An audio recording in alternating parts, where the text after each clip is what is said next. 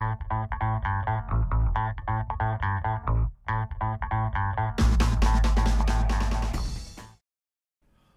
to the reveal of my naked model for the group build hosted by Sodak Model Cars.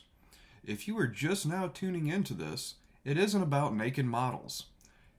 It's about building a model without using any paint. Well, almost.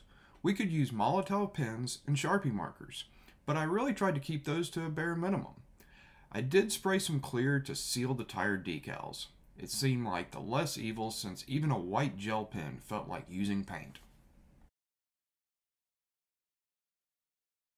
I focused on just using the red plastic from this 1998 issue of Monogram's 57 Vette, along with the black plastic from the 1981 issue of Monogram's 57 Street Vette, along with plenty of bare metal foil. As I mentioned in the intro, this kit and I go way back, with my father helping build the original 1977 issue for me when I was a kid. That one was built with no paint as well, except he did add a bit of white paint in the cove. I really wanted him to paint it like the hot rod version on the side of the box, but that wasn't going to happen during that afternoon. So fast forward more than 40 years, and now it's my turn to add a black hot rod 57 Vette to the shelf. And here's what it turned out like. While far from perfect, I think it looks pretty tough and captures the look of the box art pretty well, especially considering the complete lack of any paint. Final assembly did have a few issues.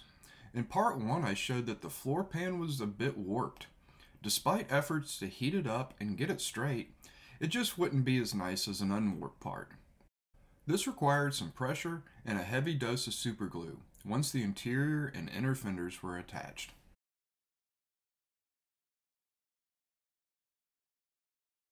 All of the chrome parts went on without any fuss. Even the windshield and frame assembly went on nice. I left the roll bar unglued so I could display it with the included hardtop, even though the original box art does not show it. Speaking of the box art, another goal was to try to replicate the photos on the box. To attempt this, I went in a couple of directions. To recreate the main box art image, the first direction was to colorize the background in Photoshop.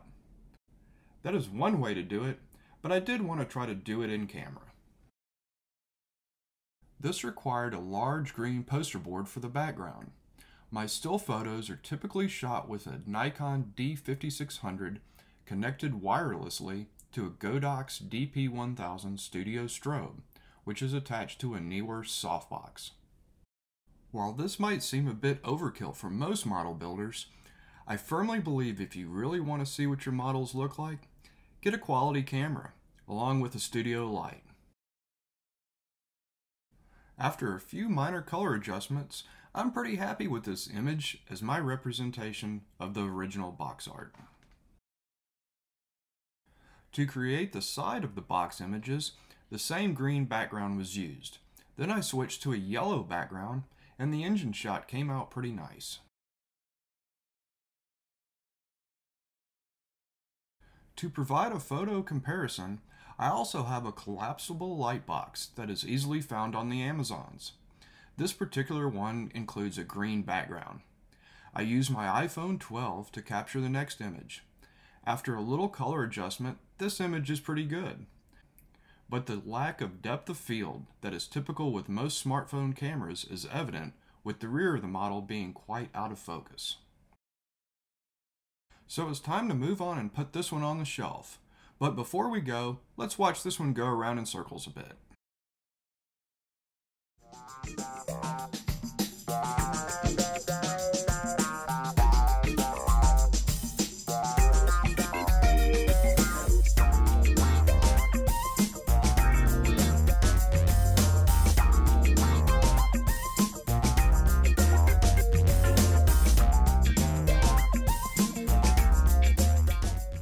I hope you've enjoyed seeing how this model was built, and perhaps you'll try building your own naked model in the future. I've already got an idea for another one, so be sure to like, comment, subscribe, you know what to do, because I have all kinds of model car stories to tell. Thanks for watching.